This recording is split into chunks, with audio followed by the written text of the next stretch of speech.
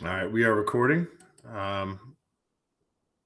Like I already told you two that are here online live right now, I want to say it again for the recording for anybody watching the video. Please excuse any noises you hear and things like that because it is a Saturday and my family is just doing regular family things.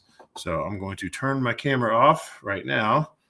And unfortunately, there's nothing I can do about the background noise once it starts, but here we go. Camera's off. Anyway, before we talk about the actual study guides, which is what the exam is based on, I want to mention the same thing I mentioned last time. The exam is online. It'll open up, should be 8 o'clock at the latest. I don't like last time that I didn't think it opened up early enough. So and it was automated. So I'm trying to get it to open up a little bit earlier. But again, just like last time, you can start it whenever you want. As soon as you see it, either in Google Classroom or in your email, whichever one you're looking at to see it, you can start it. The thing is, you absolutely positively have to finish by 8:50 a.m. Every minute that you're late, you're going to lose 10 points. So don't submit it late. And if something comes up, like if the dog pees on your computer or Russia attacks your neighborhood, then just stop the exam and contact me right away and say, hey, something came up. I know I won't be able to finish this by 8:50. And then we'll figure out some other arrangements where you can start over and at some other time. So that's how that goes. And again, just like last time, you cannot miss the exam. If you miss the exam without telling me, then you're going to have a harder, the longer you wait to take it, the harder it'll be. What else to say? Let's see. No class after the exam. We're just done when we're done. We will have lab on Monday. What else for the exam?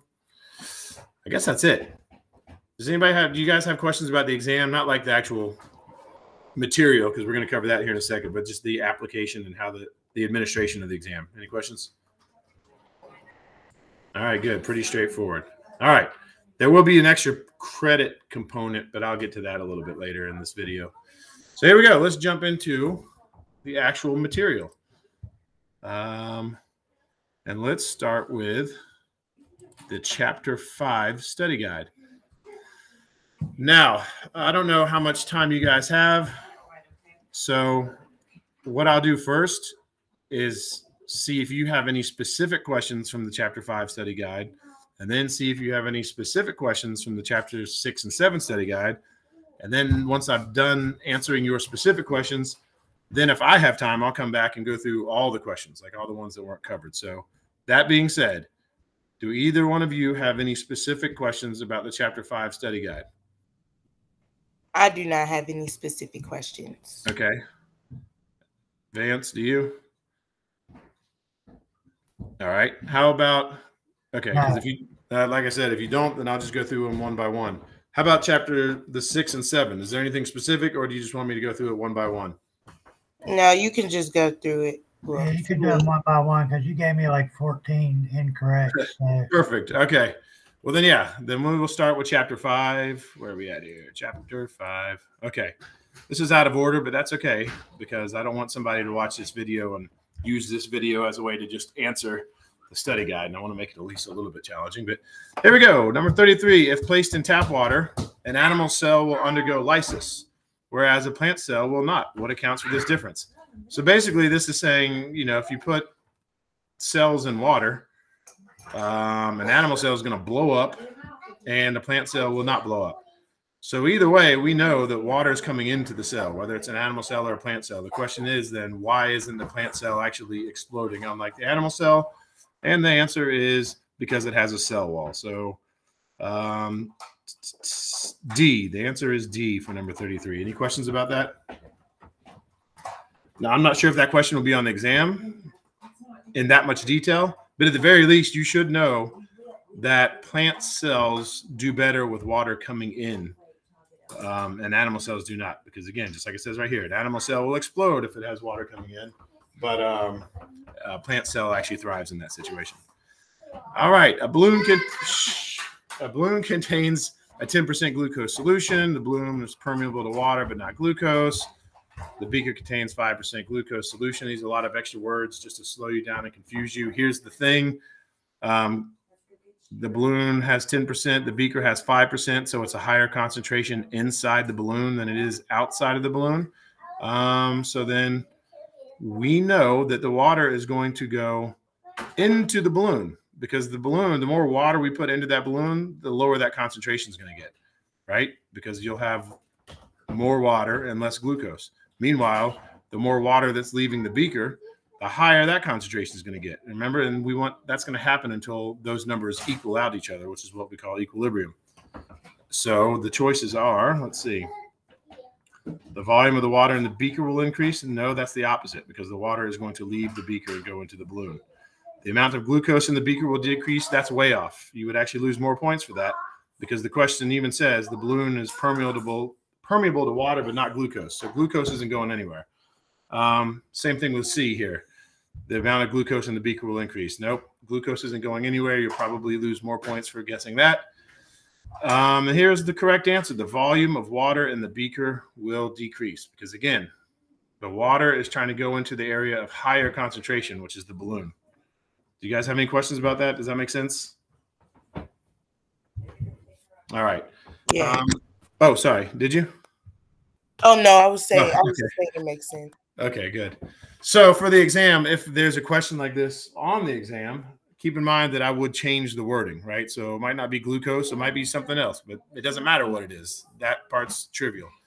But the part that would be important is the numbers. So maybe I'll say the balloon contains 5% and the beaker contains 10%, in which case B would be the correct answer. The volume of water in the beaker would increase. So keep that in mind for that question. I might change the numbers.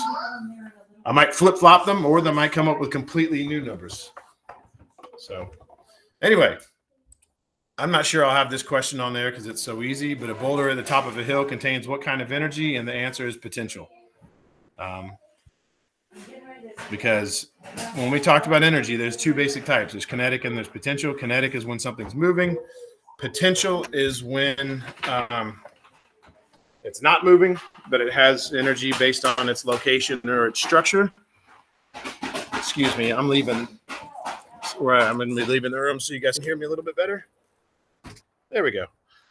Anyway, so yes, the answer is potential. Now be careful if you see a question like that on the exam. I might change the wording. I might say a boulder rolling down a hill contains blank energy, in which case the answer would be kinetic. Another thing to note is if you were to see this question, again, potential is the correct answer. If you guessed kinetic, you might get half credit. But if you guessed anything else, then you would get 0 credit, because the only two types of energy we talked about were either kinetic or potential. So any questions about number 5? All right, number 15, usually enzymes are what? The answer is simply proteins. There's not much to say about that. They are simply proteins.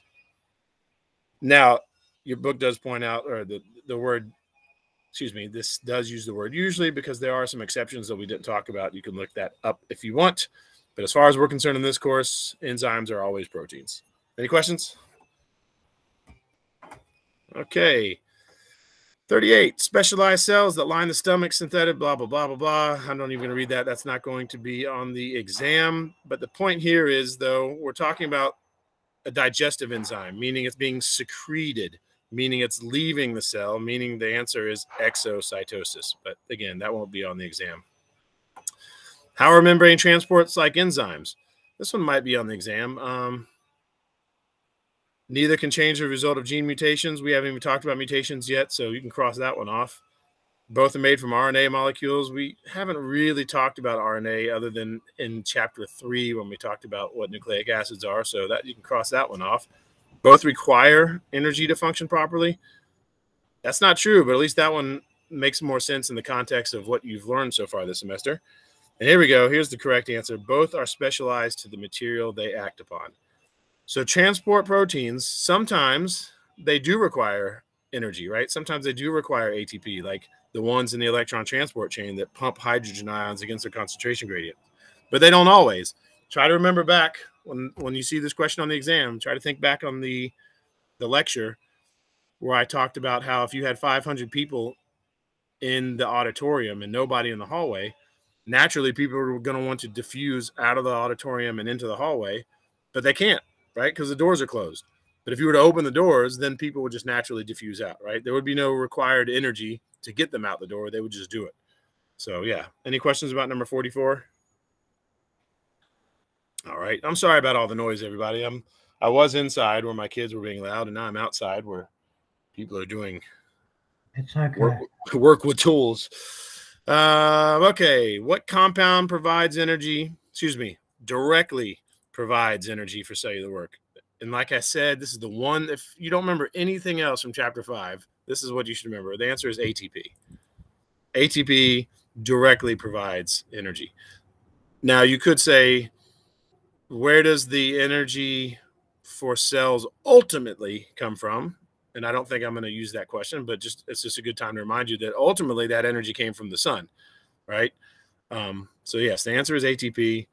Sugar is like the trick question, because if you think back to respiration, what you know about respiration is we break down glucose to make the ATP, but it is the ATP itself that directly provides energy for cellular work.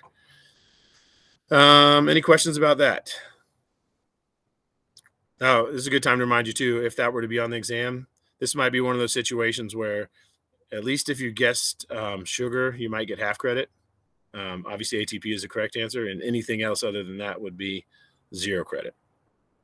Anyway, number 23, which statement about enzymes is true? Let's see. An enzyme's function depends on its 3-dimensional shape. Yeah, that is true. So for right now, for this question, that is the correct answer. But let's talk really quickly about how I could change some of the options to make them correct on the exam.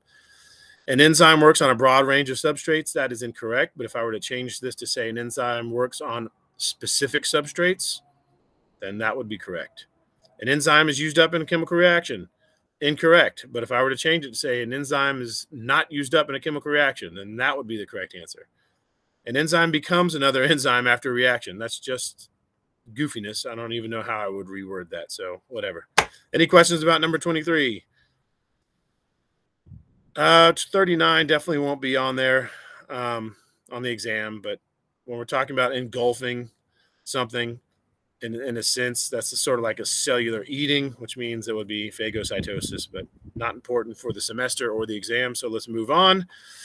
An object at rest has no blank energy, but it may have blank energy. We've already talked about this. If it's not moving, it has potential energy. If it is moving, it has kinetic energy. Don't memorize that question as you're reading it, because for the exam, if it's on there, I might change it to say an object at rest has blank energy, right? I might get rid of the word no. So an object at rest has potential energy. Oh, excuse me. I tricked myself. I'm glad I said that. An object at rest has no kinetic energy. There we go. But it may have potential energy resulting from its location or structure. So actually the correct answer is A, and I caught myself on that. So you can see how easy it would be for you to mess up on the exam if I get rid of this word no here and put it here. And because in that case, if we said an object at rest has potential energy, but it has no kinetic energy, so on and so forth. So any questions about that one? And look, I know I'm going quick, but I'm only doing it for you guys because it's a Saturday. So if you want me to slow down, just tell me. I'm only going quick for your sake, not for mine. I'm not in a rush. Number 20, the combination of sucrose, sucrase, and water produces sucrase, glucose, and fructose. This goes back to what I said during the lecture. I said you're going to see. Sorry, what was that? Is it sucrase? No. Component is enzyme. Yes, it is sucrase. For the exam, you won't see this exact question because, like I said in the lecture, I will give you some reaction that you've never seen before. So it'll be some other words other than sucrose, sucrase, water, blah, blah, blah. I might even make up some words. But here's the key. Here's how you know it's the enzyme, because as far as we're concerned in this class, enzymes end with the word ACE. So are there any questions? So yes, like you said, it's sucrase because that's the thing that ends with ACE. So that is the enzyme.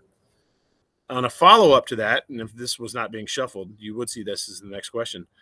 I could give you the same question and then say, which component of the reaction is the substrate?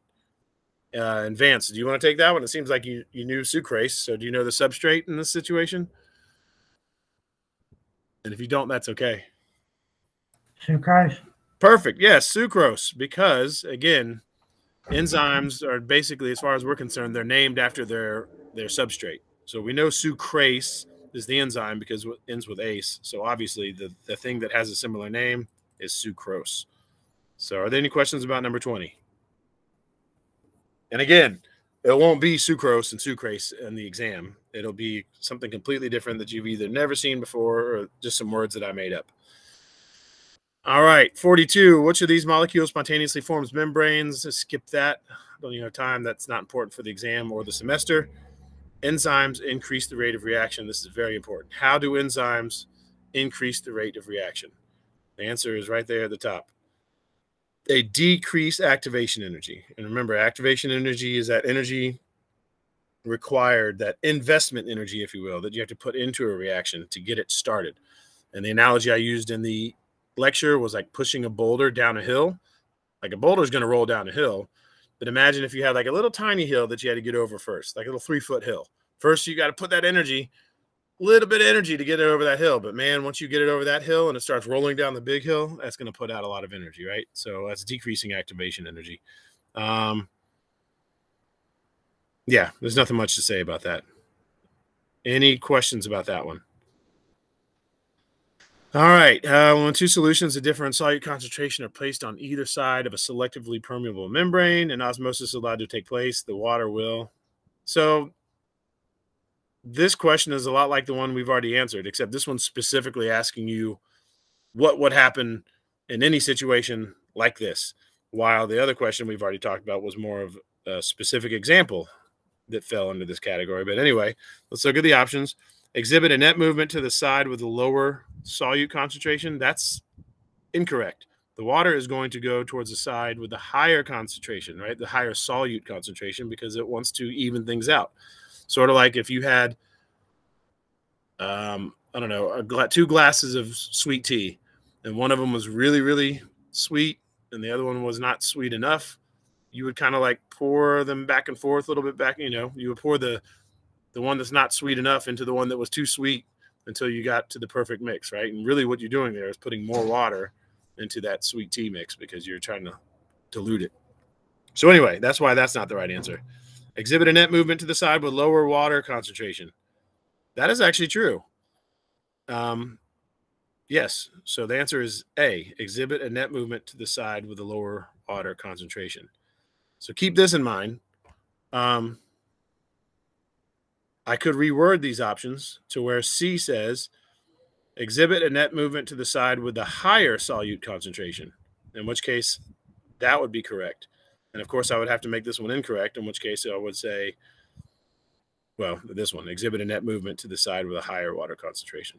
So there you go. Yes, the answer is A, but the correct answer in this version talks about the water concentration, but I could change it to deal with the solute concentration.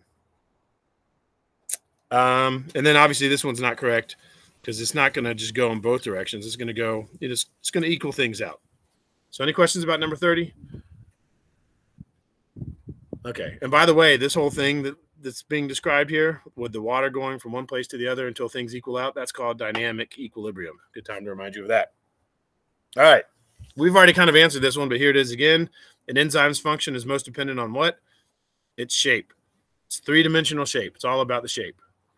Of course, activation energy has something to do with it. Size might sometimes. Temperature definitely affects the shape, but ultimately, shape is the most correct answer on here. So any questions about that? All right. A cell that neither gains nor loses a net amount of water at equilibrium when immersed in a solution is what? So again, water's not leaving the cell, water's not coming in. That means it is isotonic to its environment. That means whatever, like let's just say we're talking about, I don't know, sucrose solution.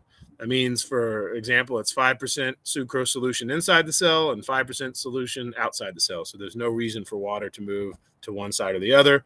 There's no need for the water to try to dilute one side. So that is why that is the answer. Any questions about 31?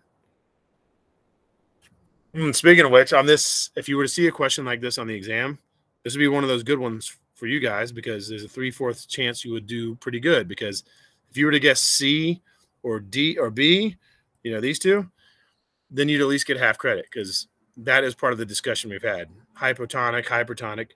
But metabolically inactive, that's just some garbage thrown in there. So if you guess the garbage, you're going to lose more points. That being said, now are there any questions about number 31? All right. Speaking about metabolism, the sum total of all the chemical reactions that occur in an organism is called metabolism. There's not much else to say about that. I'm not sure I'm even going to have that question on the exam. We'll probably never use that word again in the semester. So we'll move forward. I won't even ask if there's questions. Some protozoans have a special organelles called contractile vacuoles that continuously eliminate excess water from the cell. The presence of these organelles tells you what? So here's what we know. Forget the names, protozoan, organelles, contractile vacuoles, blah, blah, blah, blah, blah. Who even cares? Focus on the important stuff here. What we know is this cell has something that eliminates excess water.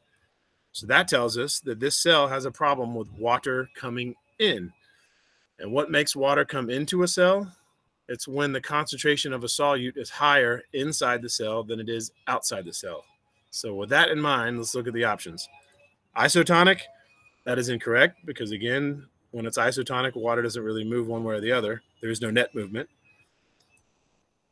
If the environment is hypotonic to the protozoan, so that means that the environment would have a lower concentration than the protozoan, or another way of saying it, that is that the protozoan has a higher concentration than the environment, so that is the answer. Because if the protozoan, if the cell has a higher concentration, then that means the water is going to keep going in there trying to even things out. And that is why these things need to get rid of extra water, because it keeps getting more water in there. That being said, if you were to get this question on the exam, I could change it. So instead of saying that the environment is hypotonic to the protozoan, I could change that up and say that the protozoan is hypertonic to the environment. You guys clear with that? Does that make sense? Because it's all relative. Like if I'm describing my brother and I, my younger brother's a lot taller than I am, believe it or not. So if you were saying, if you were describing me, you would say Vasilios is shorter than Chris. If you were describing Chris, you would say Chris is taller than Vasilios. So again, just keep that in mind, because most likely I'll never give you a question exactly as it's written on the study guide for that reason. I don't want you to memorize these words. I want you to understand the concepts. How tall is your brother? He is 6'9". Oh, wow. And about half my weight. Wow. So anyway, number 4, the principle that energy cannot be created or destroyed. This is such an easy question. I might not have it on the exam, but the answer is simply the conservation of energy. It's weird. It's one of those things. It's such a simple question, and that's why I just don't want to make the exam too easy, and that's why it might not be on there. But on the flip side of that, it's a very important concept. Now that we've been through this whole photosynthesis respiration thing, this idea of conservation of energy, you see how important it is. It's not like respiration creates energy or photosynthesis creates energy. We're just converting it from one form to another. But anyway, the answer number 4 is conservation of energy. Are there any questions about that? All right, the next one's pretty straightforward too. The region of an enzyme where the substrate binds is called what? And that's simply the active site. There's not much I can say about that.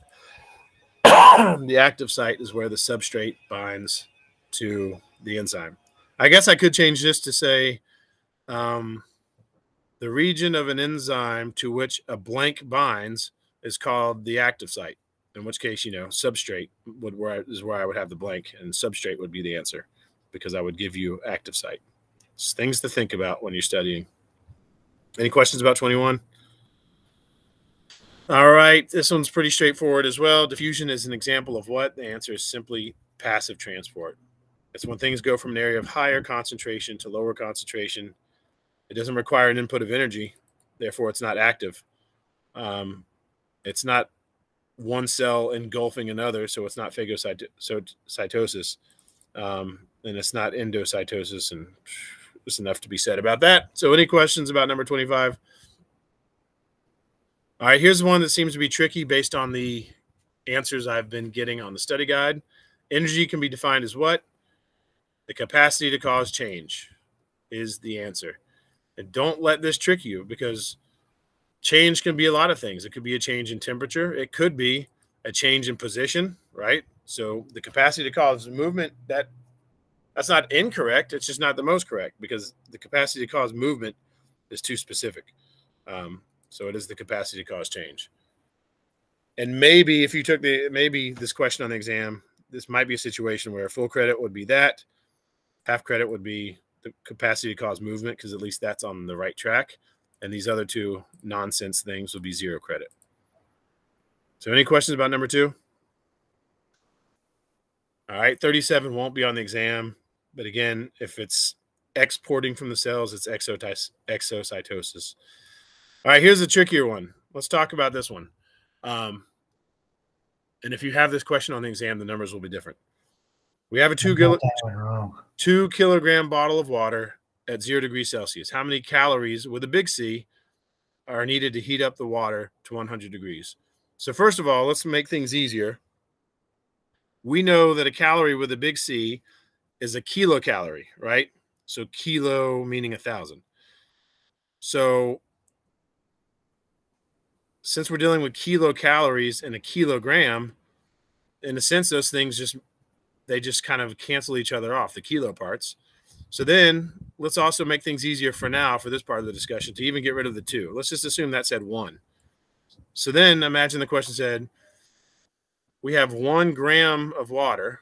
How many calories does it take to heat it up to 100 degrees Celsius? So if that were the question, and I know it might be hard for you to picture that. I wish I could type it for you. But if the question was, you have 1 gram of water at 0 degrees Celsius, how many calories, with a little c, are needed to heat the water up to 100 degrees Celsius? Do either one of you know the answer? Do any of you have the answer to that? 1 gram of water up to 100 degrees Celsius. How many calories? I put 2,000, but would it be 10,000? No. Incorrect. But I'm more interested that you know how to get to the answer than know what the answer is, because on the exam, there won't be these numbers. So if you have 1 gram of water, well, let me ask you this. If you have 1 gram of water, how many calories does it take to get it to go up 1 degree? I thought it was 100. Or 1? Yeah, 1, right? So if you have 1 gram of water, it takes 1 calorie to get it up by 1 degree. So with that in mind, how many calories does it take it to get it up 100 degrees? 100. Perfect. And now let's take back into account the fact that we actually have 2, not 1. So that'd be 200. Perfect. Yes. Yeah, that is the answer. And that, I know that's really convoluted, and I do expect a lot of people to miss that one. Not because I'm trying to make it hard, but I just understand that is a harder one, and there won't be a lot like that. Actually, there'll only be one like that, if there's any at all. So, any questions about that? All right. The combination of sucrose. Okay, this was the follow-up question that we've already talked about, because again, this is on shuffle. So earlier we identified sucrase as the enzyme. Now it's asking for the substrate. Remember the glucose. Exactly. Sucrose is the answer, because enzymes are named after the substrates. And we've already identified the enzyme. Any questions about that?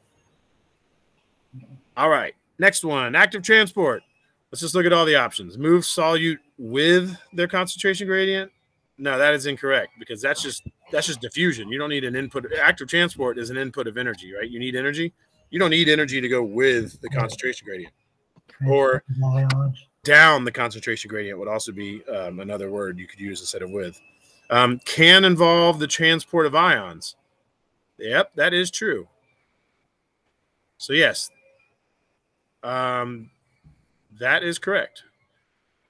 Is a type of facilitated diffusion. That is incorrect, because again, it's not diffusion at all, because it's active transport. It requires an input of energy. Therefore, it's not any kind of diffusion. And does not use ATP as an energy source. Again, that is the opposite of true. So for the exam, I would change these options. If this said moves solutes against their concentration gradient, then that would be the correct answer. And if this said always involves the transport of ions, then that would be incorrect.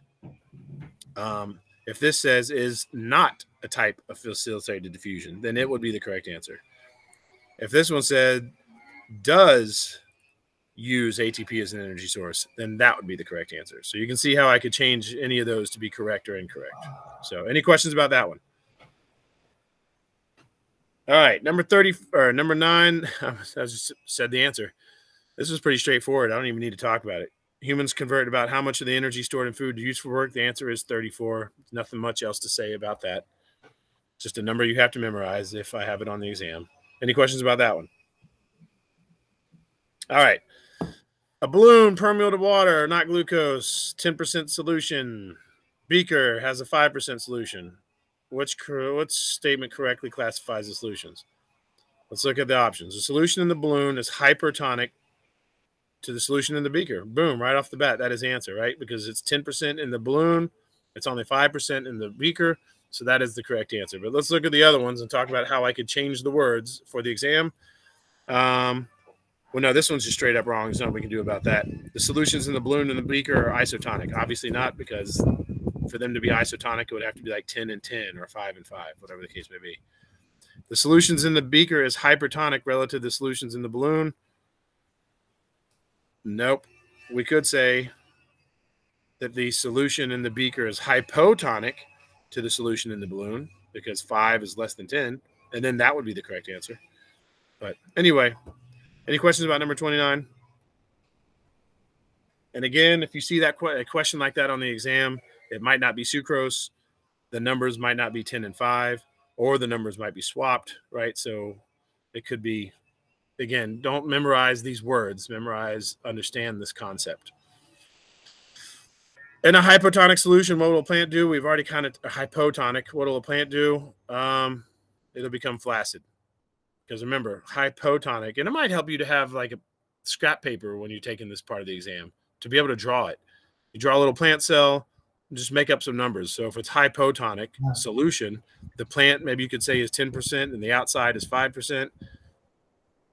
Oh, excuse me. I said that wrong. Yeah. Yes. I said that wrong. I love it. I'm catching that's the second time I've caught myself on this.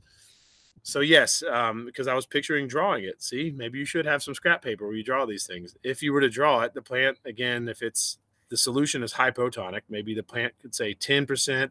The solution outside is 5%.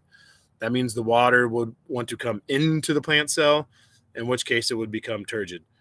Now, for the exam, if you were to guess burst, you would at least get half credit, because that's what an animal cell would do. It would burst because water would be coming in. Any of these two things undergo plasmolysis. I have never even used that word. Becomes flaccid. That is the opposite of correct. And it tricked me, so please don't be tricked. Oh, speaking of which, yes, be very careful, because I could change this on the exam to say in a hypertonic solution, the plant cell will blank, in which case become flaccid would be the correct answer. Any questions about that? All right, the next one, there's not much to talk about. Anything that prevents ATP formation will kill you. It will result in cell death. There's not much else to say about that. We don't use ADP for energy. You can't rely on lipids for energy, because the only reason we even use lipids is to break them down to make ATP. And of course, it definitely wouldn't have any effect, or would definitely have an effect on the cell. So I couldn't even really reword this much. The answer is it will kill you. It'll kill your cells. You're riding your bike down and pedaling, blah, blah, blah. It probably won't be on the exam, but basically it's saying what happens to the energy. What you have kinetic energy because you're moving, but then you stopped. So what happened to all that energy? Where'd it go?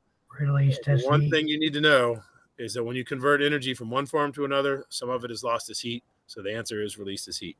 If you get this question, it most likely won't be about bicycles, but just know that when you convert energy from one form to another, some of it is lost as heat. Any questions about that? All right. This one's pretty straightforward too. 10 kilocalories are equivalent to what? What you really need to know that a kilocalorie is 1,000 calories. So 10,000 calories. There's your answer. And obviously for the exam, it would be some other number. Maybe 5 kilocalories or 1,000,000 kilocalories. I don't know.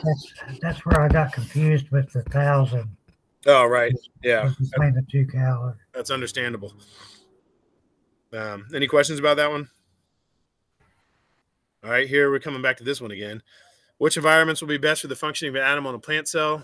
Before I even say this, just keep in mind, I've already mentioned some version of this question a few times. So most likely, if anything, you're only going to get one, probably just one version of it. Like, I don't need to keep testing you on this one concept in all these different ways. But anyway, let's look at the options. Hypotonic environment for animal cells. If it was hypotonic, that means the water would leave the animal cells. So that's not good. We'll go ahead and skip that one. Hypotonic for plant cells. Again, not good, because then the water would be leaving the plants. Oh, excuse me. Nope. Sorry. Here we go. I'm going too fast. I'm tripping myself up. So I can see how you guys might make the same mistakes on the exam. Let me go back up to here. If it's a hypotonic environment for the animal cells, water would be going into the animal cells, which would be bad because it would eventually make them blow up, basically. Now here, a hypotonic environment for plant cells is good because plant cells have that cell wall. So as the water's coming in, that's good for the plant cells. Let's look at the other one. Isotonic for animal cells. Perfect. Yes, animal cells like isotonic. They don't need water coming in. They don't need water going out. They'd like it to be right there in the middle. So that would be the correct answer. Any questions about that? All right. Substances that plug up an enzyme's active site are what? This is pretty straightforward. There's not much else to say about it. They are simply inhibitors. Yeah, I don't know. Maybe I might give you partial credit for saying substrate or products, because, I mean, technically a substrate does plug up an enzyme's active site, except the verbiage is off, because I don't know. If it's a substrate, it's not necessarily plugging up the active site. It's just in its own, it's where it's supposed to be. Products, that's sort of true, because if you remember back to the lecture, I said that sometimes the products of a chemical reaction are very often the inhibitor themselves, because once you have enough of whatever it is you're trying to produce, then you want to, somehow stop that enzyme from producing more of it. So again, inhibitors is the correct answer. I might get partial credit for those. And catalyst, no, definitely not. Does not fit into that conversation. So any questions about number 24? 8, we're just going to skip, because I told you at the beginning of that chapter that we wouldn't have that conversation. Or wouldn't have those questions on the exam.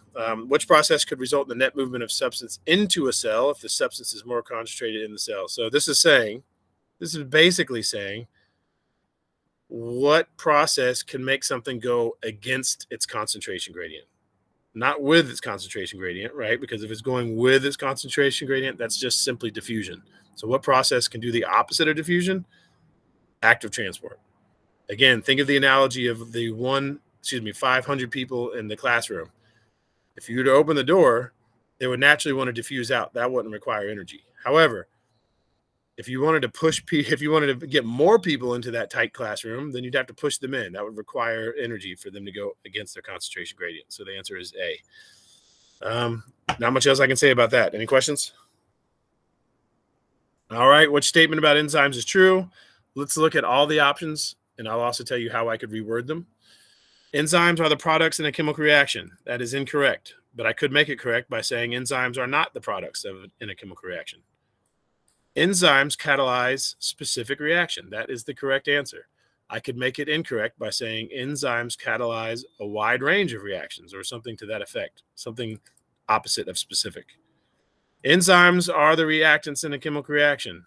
That is incorrect. I could make that a correct statement by saying enzymes are not the reactants in a chemical reaction.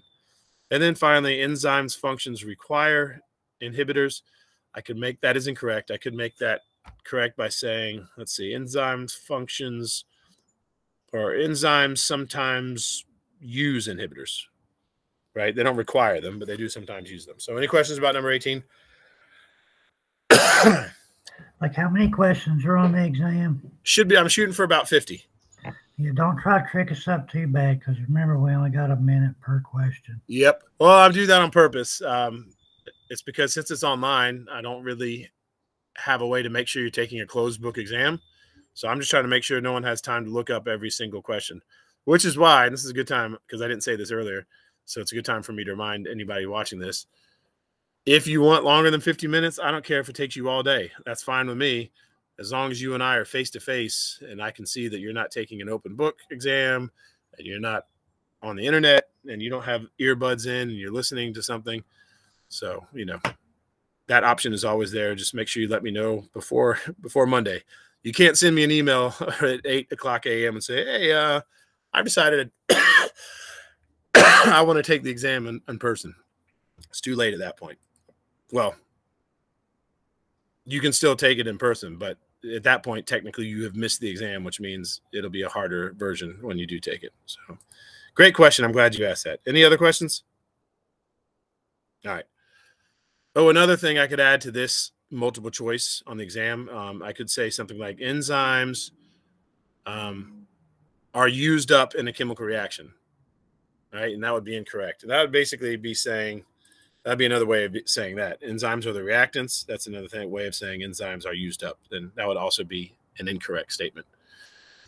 Anyway, diffusion. Man, we're beating this dead horse. Occurs when particles spread from areas where they're less concentrated to more. Nope, that's the opposite of true. That's active transport. But I could change that to make it correct by saying more concentrated to less concentrated. Is the result of energy transformation? No, that's just some garbage that they threw in there to trick you.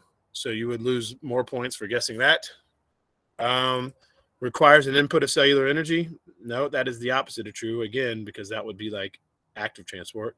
And here's the correct answer: proceeds until dynamic equilibrium is reached. So any questions about that?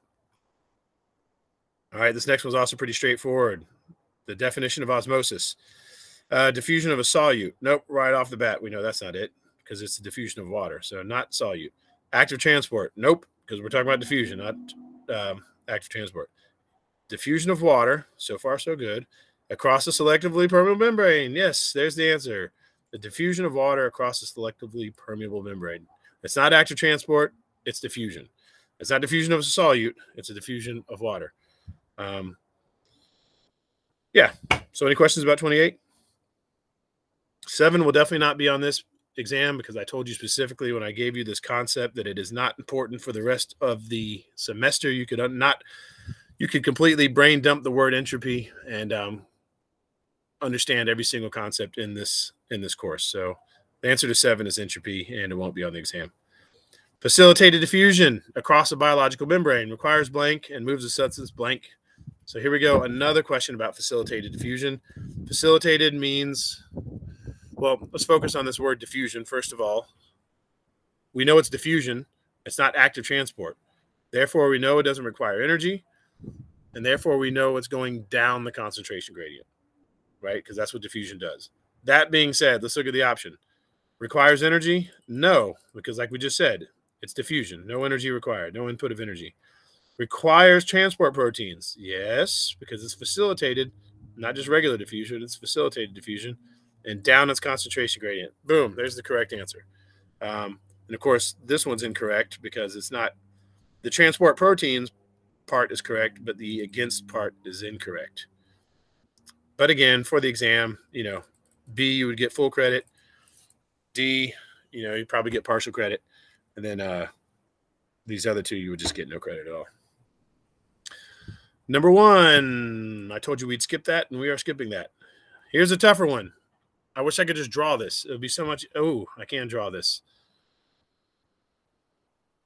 I'm going to stop presenting for a second. Nah, I don't have time. I don't want to waste your time. I'm just going to go through this, and if when we're done having this whole conversation, if you want me to come back to this, I will. Where are we at? Chapter 5 study guide. Okay. Until then, just try to picture what we're looking at here. We have 4 beakers with some liquid in them and some solute. Each one of them has a balloon in it. And the difference is the balloon, right? One of the balloons in beaker has 0% solute. I don't know, who cares if it's even salt. Doesn't matter. Doesn't matter what the solute is. 0% for one, 5% for the other, 10% for the other, and 15% for the other. All right. Each of the beakers has a 10% salt solution. So what we're looking at here, or let's look at the end here. At equilibrium, what is the correct order of balloon volumes from largest to smallest? So really what we're asking is, which of these balloons is going to get the most water coming into it. So let's just look at this. This one has 0, and it's in a beaker that has 10. Therefore, balloon A is going to get even smaller, right? Because all that water is going to leave balloon A because it's going to want to try to make this number smaller. So balloon A is going to be the smallest, right? Because it's going to just keep putting out water until this hits 0, and it never will. Then the next smallest is going to be the 5% one, because again, it's putting out water because it wants this 5% and this 10% to equal. So this number will keep going down, up. This number will keep going down. Basically, yeah, and I could keep going, but you get the picture, right? We have water leaving balloon A. We have a lot of water leaving balloon A. We have a little bit of less water leaving balloon B. Balloon C is completely the same because it's 10% and 10%, so there's no water leaving or coming in. And then finally, balloon D, water is actually going to go into that balloon. So from largest to smallest, the answer is D, C, B, A. That is the answer. And of course, for the exam, if I were to give you this, I might give you different numbers. I might say something other than salt. It might be sucrose. And then the most important part is the question might say, which is the correct order of balloons from smallest to largest? So pay attention.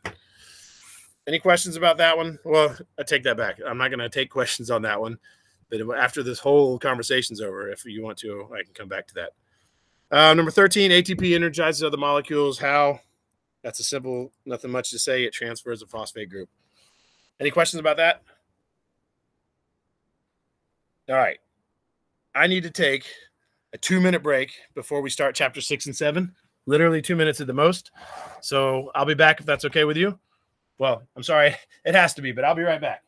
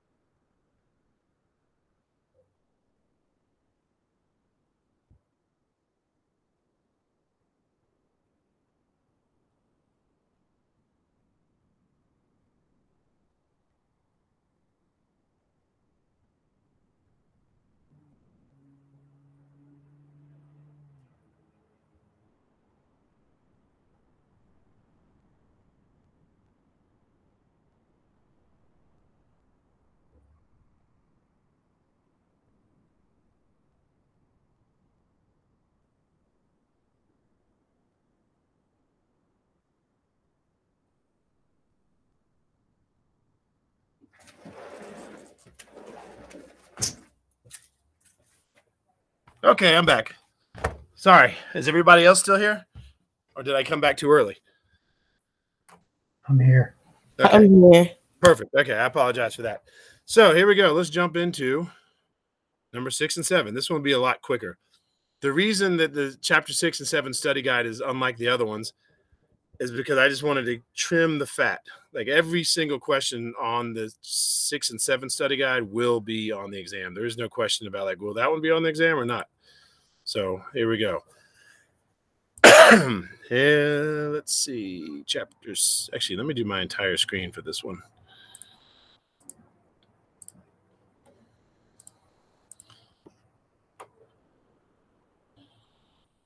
All right. Chapter 6. All right, so the first one is pretty straightforward. And this is one of those, it's really, really easy. And it's one of those I'll get really sad when someone misses it. This is like big picture. So we're not like dissecting the differences, all the different stages of photosynthesis or all the different stages of respiration. This is like big one, the difference between the two. Respiration uses glucose and oxygen to make carbon dioxide and water. Obviously, the opposite of that is photosynthesis uses carbon dioxide and water to make glucose and oxygen. Make sense? All right. Here's a tougher one. Well, no, it's not necessarily tougher, but it's tougher in the study guide than it is on the exam. In respiration, which stage, parenthesis S, like hint, well, that's not really hint because they all say that, but It could be one stage. It could be multiple stages. So in respiration, which stages produce ATP? And the answer is all of them. They all produce ATP. Let me look at something really quick. Yeah. So this is actually, you guys get a little glance. This is what your exam actually looks like. This is a question from your exam. This is exam 2. So which produces ATP? Look at the choices. Here's the correct answer right here, because like I said, it's all 3. Wait, yeah. Glycolysis, citric acid cycle, electron transport chain, all 3. So if you guess that, you get full credit. If you guess glycolysis and electron transport chain, no, I don't want to say that for this one. This is one of those all or nothing. So the answer is all 3 produce ATP. So, but this is what your choices are going to look like. So any questions about that?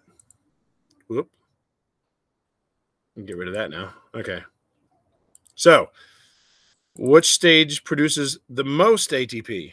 And the answer there is simply the electron transport chain. Not much else to say about this. Most of this is pretty straightforward. Any questions about 2 or 3? All right. In respiration, which one happens outside of the mitochondria? In other words, inside the cell, inside the cytoplasm. And simply the answer is yes, exactly, glycolysis. Of course, I could reword this to say in respiration, which stages or stage occur inside the mitochondria, in which case the answer would be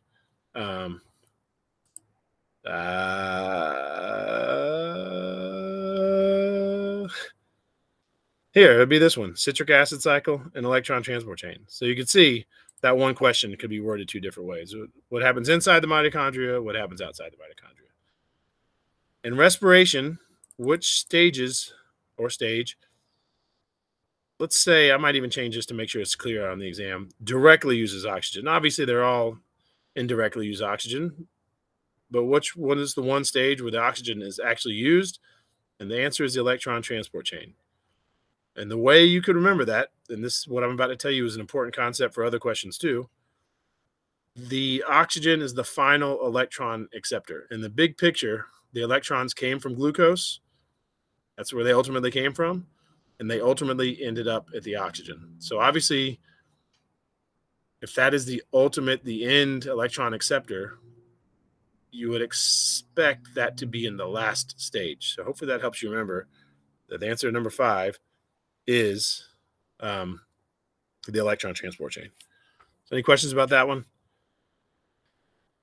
All right, number 6 is pretty straightforward. Which stage produces carbon dioxide? Like I keep saying over and over and over and over and over and over again in this question, in this exam, anything that has to do with carbon dioxide, the answer is going to be some sort of cycle. So if it's respiration, it's the citric acid cycle with all those C's. And if it's, well, we'll come back to the other one. So yeah, the answer is citric acid cycle. Any questions about that? All right, this one's pretty straightforward too. Which one uses glucose? Which of the 3 stages? The answer is simply glycolysis. And the 2 easy ways to remember that is glycolysis sounds a little bit like glucose. And also, if you can remember that glycolysis is the first of the stage, and obviously glucose is it's where those electrons originally came from. So again, first step, right? So any questions about that? All right, pretty straightforward. In respiration, which stage produces water? And the answer is the electron transport chain. And the way you could remember that, I hope you can remember it. Just remember, water and oxygen in this exam, they go together. Because in respiration, oxygen gets those electrons, which produces water.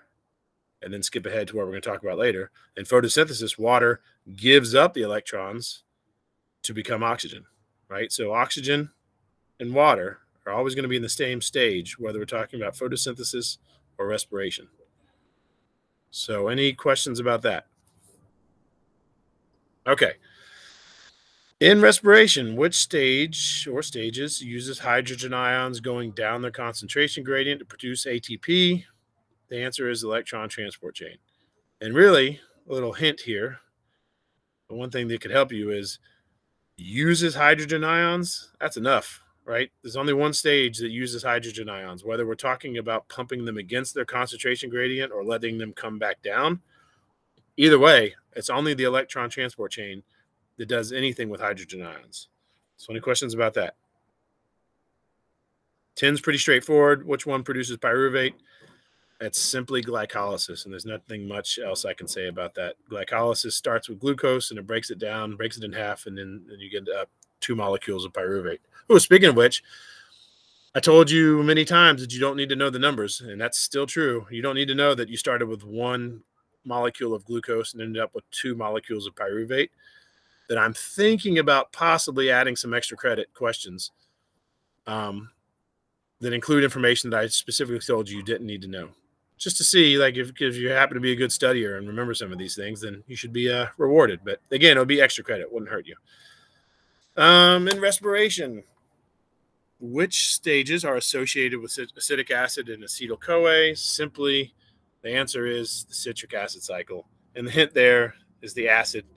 And again, that's why I call the citric acid cycle and not the Krebs cycle, because any questions you get that have anything to do with acid, you should think of citric acid cycle. So any questions about that? All right. Which stage uses ATP? It's synthase.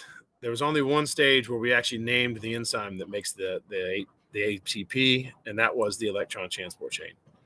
And hopefully the way you can remember that is if you remember that the electron transport chain is the one that makes the most ATP, and that the other 2 stages are basically there to support the electron transport chain, then hopefully in your mind you can think, okay, that's obviously the most important one. Therefore, it would make sense that if we're going to name an enzyme, it would be in that one and not the other ones. Because remember, even in the first one, glycolysis, I showed you a picture of an enzyme and we talked about it, but I never gave it a name because in the grand scheme of things, it's not that important for us. Anyway, any questions about that?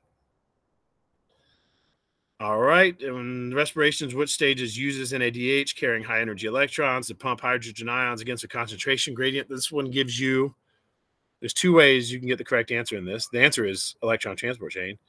But here we have uses NADH, right? Carrying high energy electrons. So if it's using high energy electrons as opposed to stripping them away, then the answer is electron transport chain. And again, like I said earlier, if it has anything to do with hydrogen ions, whether it's going up or down the concentration gradient, then we are talking about the electron transport chain. So 2 ways for you to, get the correct answer on that one. Any questions about that? No. Likewise, on this next one, which uses NAD plus to strip away high energy electrons? So the answer there is glycolysis and the citric acid cycle. Now, I know this could be a little bit tricky because I did say many times in the lecture, I said you don't need to necessarily differentiate between NAD plus and NADH.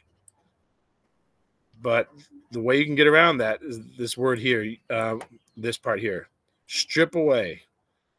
If you're stripping away the high energy electrons, that's the first 2 stages. If you're using the high energy electrons, that is the electron transport chain. And that should make sense. It's in the name. The electron transport chain, it's all about using electrons. Therefore, the other 2 must be collecting those those electrons for the electron transport chain. Any questions about that? No. All right. Before I move on to the next one, because this one gets a little bit trickier, let me pull something up on the exam, but I have to stop sharing because I don't want you to see the whole entire exam. Let's see. Which, let me look at this. Sorry for the wait, guys. Provides. Yeah. Provides. Oh. High energy. Oh. This is not giving me what I'm looking for here. High energy strips away high energy electrons. Oh, here we go. So this, what we're looking at here, oh, sorry, let me pull it back up for you. This one, which seems tricky, hopefully it'll be a little bit less tricky for the exam, especially now that I'm basically about to give you the dang answer here. But actually, no, I can't do that. So let me just do it this way. Which molecule provides high energy electrons? Yes, provides high energy electrons for the above process. Another way you could say this is In respiration, high energy electrons come from what? And are ultimately accepted by what? Which then forms a molecule of what? And your choices are ATP, carbon dioxide, glucose, oxygen, and water, right? And in this case, it's still, you have to type it in. So I guess you might say it's not multiple choice because of that, but it is. You have choices. Whoops. Anyway, yeah, you have choices. It's just not one of those where you click it. So you have to write the answers down. But again, let's look at it. Again, remember, ultimately, the high energy electrons from respiration, they came from glucose. So the answer is glucose. Now, and I don't remember, Vance, were you one of those that got that one wrong? But technically it was, no, I think you got that one correct, didn't you? I think I got it correct. Okay. I think I missed most of them, like toward the end here. Okay. So yes, it is the glucose that provides those high energy electrons. Yeah, I think somebody, I'm trying to remember all the study guides I think I've read, and I think somebody here put NADH as the answer. No, it was me. Okay. I just put NADH. Well, the way this question is written, that's not an incorrect statement because NADH, well, not necessarily. I guess that is kind of incorrect because NADH is not giving up electrons to NAD+, right? NAD+ is getting those electrons somewhere else to become NADH. So let's just not make it more complicated than it needs to be. Glucose is the molecule that provides the electrons. And then the opposite part of that is, all right, if that's where they come from, where do they go? Which molecule accepts those high energy electrons? And again, this is harder without the choices. That's a citric acid cycle. See, that's where it gets tricky for you, but you won't make that mistake on the exam because citric acid cycle won't even be an option. The key word here is molecule, right? You listed, you named a stage, but we're talking about the molecule. And the molecule, remember, the final electron acceptor is oxygen. So the electrons come from glucose, and it is oxygen that ultimately accepts them. And what happens when the oxygen ultimately accepts the electrons? That's this next question. Then we get a molecule of water. So this goes back to the same question I was talking about earlier, like which stage uses oxygen, which stage produces water. So just remember, those electrons have to come from somewhere. They have to go somewhere. They come from the glucose. Oxygen is the final electron acceptor. And when it gets those electrons, it becomes water. So but again, most of the mistakes I saw, people were making, actually, I won't even call them mistakes. People were making correct statements. It just wouldn't be correct on the exam, but it doesn't matter because on the exam, those incorrect things, those things that other people were writing won't even be an option. So remember, electrons come from glucose, go to oxygen, and that becomes water. Any questions about those three? No. Okay.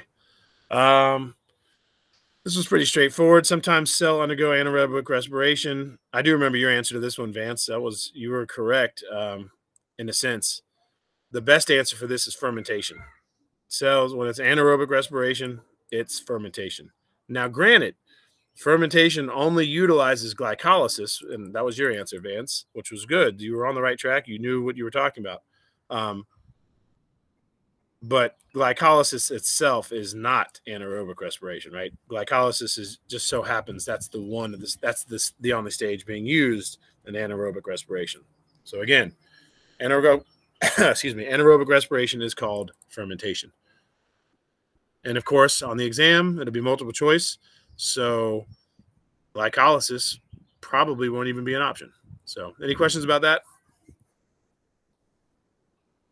All right. Actually, before I move forward, who knows? It might be an option. I don't even want to say it probably won't be an option. It might be an option. So just know that fermentation is the correct answer because that is the most correct answer. No matter what I put on there for the options, fermentation will be the most correct option. All right. The next one. In anaerobic respiration, muscle cells produce, and the answer is lactic acid. Muscle cells produce lactic acid. Now, technically, yeast cells produce both, but we're just going to focus on the fact that yeast cells produce ethanol. So muscle cells, lactic acid, yeast cells, ethanol, or alcohol, or ethyl alcohol, any version, all of those three things, as far as this question are concerned, those are the same words. So any questions about that? All right, this one's pretty straightforward too. How many ATP molecules are produced in cellular respiration? The answer is, according to your textbook, 32. about 32. Yep. Yeah. So for extra credit, I might ask you on a different question, how many are produced in glycolysis? How many are produced in citric acid cycle? Because like I said in the lecture, I said you don't have to know that, and you don't. But if you just so happen to memorize it, might as well get rewarded for it. So that might be an extra credit question. We'll see. In photosynthesis, which stages? All right, let's clear our mind here. Make sure we know what we're doing. We are now done talking about respiration. We're now moving into photosynthesis, which uses ATP. And the answer is the Calvin cycle. Remember, it is the Calvin cycle that's the sugar factory. That's the thing that's actually building the molecules of glucose. And remember, it takes energy to build molecules.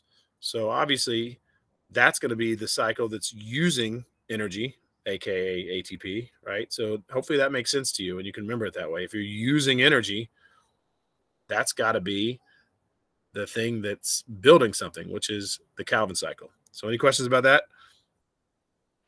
All right. Which uses photons to excite or energize electrons? The answer is simply the light reactions. And the best way to remember that is obviously, photons come from light. So of course it's going to be the light reactions and not the Calvin cycle.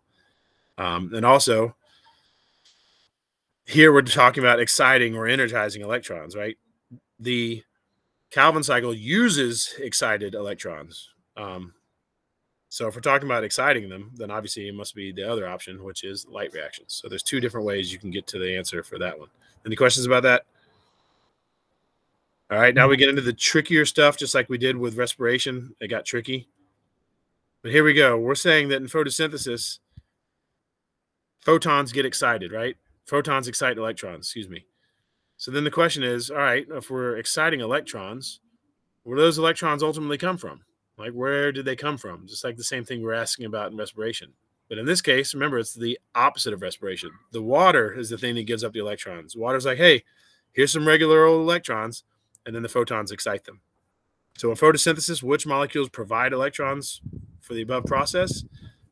And the molecule is water.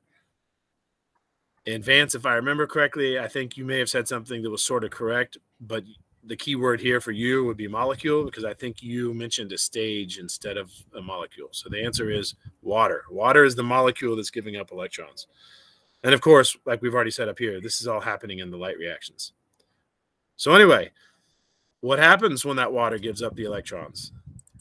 It then becomes oxygen, right? Because it's the opposite of respiration. And like I said earlier in this discussion, in this exam, water, oxygen, and electrons, those should all go together in this exam, right? When we're talking about photosynthesis or respiration, whatever stage we're talking about, water, oxygen, and water, oxygen, and good grief. What am I thinking? Water, oxygen, take it.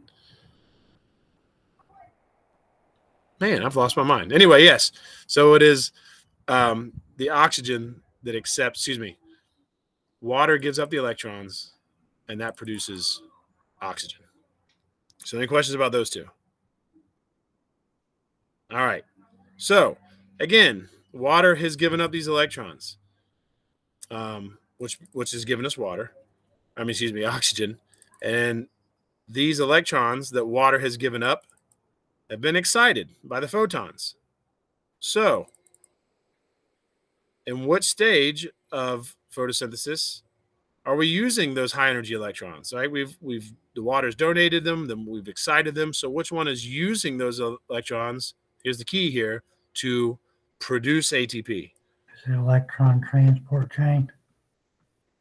You're right and you're wrong. You are correct that's so good, because it is the electron transport chain that is producing the ATP. So what you'll need to remember, actually no, because it'll be multiple choice, so you won't have that option. electron transport chain will not be an option. The answer is the light reactions. But again, you are correct, because the light reactions utilize an electron transport chain. That's how it produces ATP.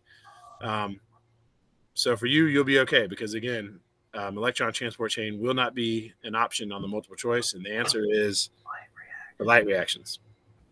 Because again, and here's the key: produce ATP. Remember, glycolysis needs the ATP. Good grief. The Calvin cycle needs the ATP to make that sugar, right? So the opposite of that is the light reaction produces the ATP. So hopefully that'll help you remember that one. In photosynthesis, which stages uses high energy electrons? So far, these two questions are the same, but here's where it gets different. To produce glucose. And basically, you could just get rid of all that other crap and just say which stage produces glucose. So the answer is simply the Calvin cycle. That's the thing squishing a bunch of carbons together to make glucose. So any questions about that? Likewise, I just gave the answer away to this next question. Which stages uses carbon dioxide? Like I said earlier, it's the Calvin cycle that's squishing a bunch of carbons together to make glucose. So the answer is Calvin cycle. And again, like I keep saying, for this exam, any questions about carbon dioxide or CO2 or however you want to say it, the answer is always going to be cycle because of all the C's. Citric acid cycle produces carbon dioxide. Calvin cycle uses carbon dioxide. Any questions about that? All right, here's another tearjerker question. I say tearjerker because somebody's going to miss it, and I put it on here to be easy. If we're talking about photosynthesis and respiration, which one happens in the mitochondria? Which one happens in the chloroplast? Respiration happens in the mitochondria. Photosynthesis happens in the chloroplast. That's one of the easiest questions. Someone will miss it. I will shed a tear. I will know I have failed my job.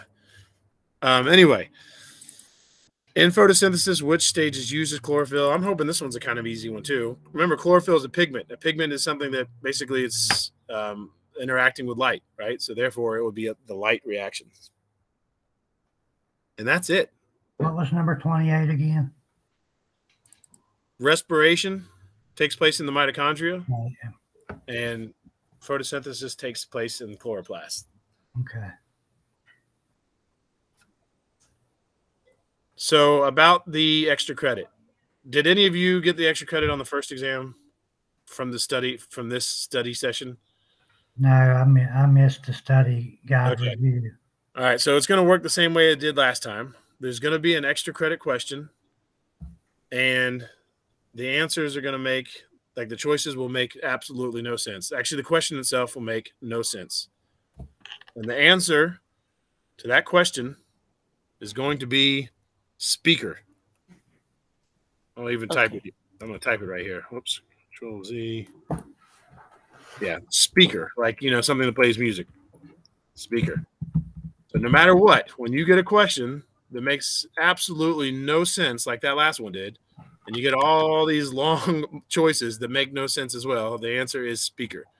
Now here's I didn't know, so I picked the craziest answer on the thing. That's good. At least you tried. You had a 1 in 20-something chance of getting the right one. So last time it was a 10% boost to your grade, whatever it was. So if you had an 80, then you would end up with an 88. If you had a 90, you would end up with a 99, so on and so forth. This time, I'm not sure what it's going to be. It'll probably be a 10%. But here's the thing. The only way it's different this time is the more people who get it correct, the less it's worth. What I'm trying to prevent here is you guys being great classmates and, emailing your fellow classmates and saying, look, the key word here is speaker. So if you get that right, then you'll get a lot of extra credit. So I don't know how much it's going to be worth yet. I'll just tell you that the more people who get it correct, the less it's worth. So it's in your best interest to not give somebody the keyword. They need to study. They need to watch this video, in which case they will get this keyword. So yeah, that's it. Right. Anybody else have questions about anything? Could you go over the last question again? This one? Yes, please. Yeah, it just says, okay, in photosynthesis, which stage uses chlorophyll? And the answer is simply the light reactions. And I was saying the way you can remember that is chlorophyll is that green pigment, right? And pigments are things that interact with light. So if you think of something that interacts with light, obviously it would be the light reaction that it's being used. Which, oh, that brings me to, I'm trying to think of it. I got a great wrong answer.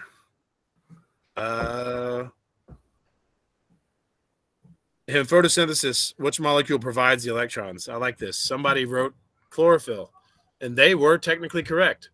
Because technically, like I said, water, they ultimately come from water, but water gives up those molecules to the chlorophyll, and that's technically where they get excited. So for the person, if that person is watching this video, then that's why your answer, well, you got the points for it, but on the exam, it will not be chlorophyll because technically the electrons ultimately came from water.